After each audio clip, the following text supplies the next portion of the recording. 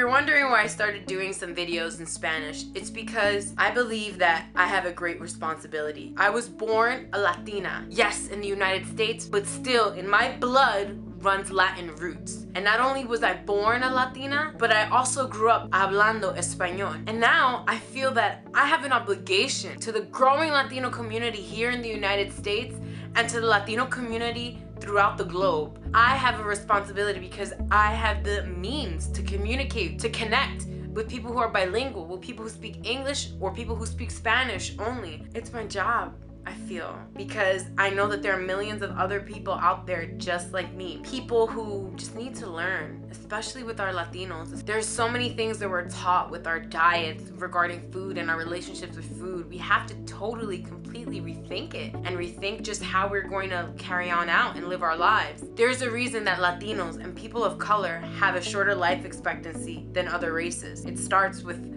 our very basic need with our food and what we have access to and what we know and what we're taught to know. For me, I found it very important to begin to live a bilingual life because I do live a bilingual life. So why can't that translate into my work and everything that I believe in, everything with Cruz to fit? And yes, this video is in English, and that's because I started with an English fan base, and I just wanted to give you all a message to know why I'm doing the things that I'm doing now. I hope this makes sense to you. I hope you've enjoyed it, and I hope in some way or some form I've touched your lives, and I hope we can connect. All right?